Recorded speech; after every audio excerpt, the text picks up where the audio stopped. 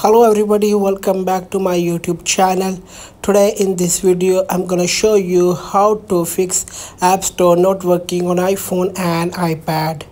So guys, if you are an Apple user and App Store is not working on your iPhone and you are facing this kind of problem, then in today's video I will tell you how to solve this problem. So let's start the video.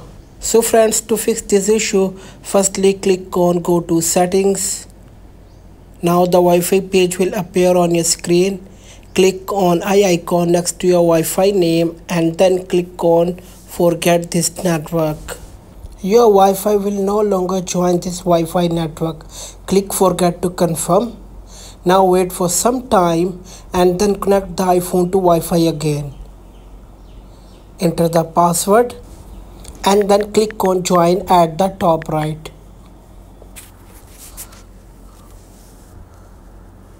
So friends, if this method doesn't work and your problem is not solved, then you should follow another method. For that, go to settings menu on your device, swipe down to find general and tap on it. Now swipe down to find date and time and tap on it.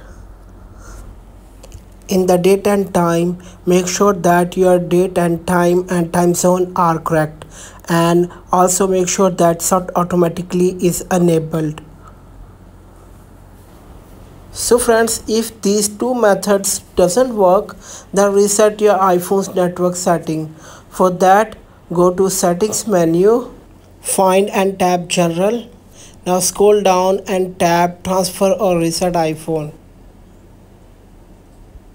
Tap on reset at the bottom. Then tap on reset network settings.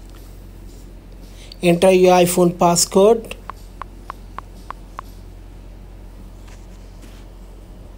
Then tap reset network settings to confirm. So friends, this process will solve all the network problems of Wi-Fi, mobile data and VPN, and the data in the iPhone will not be deleted.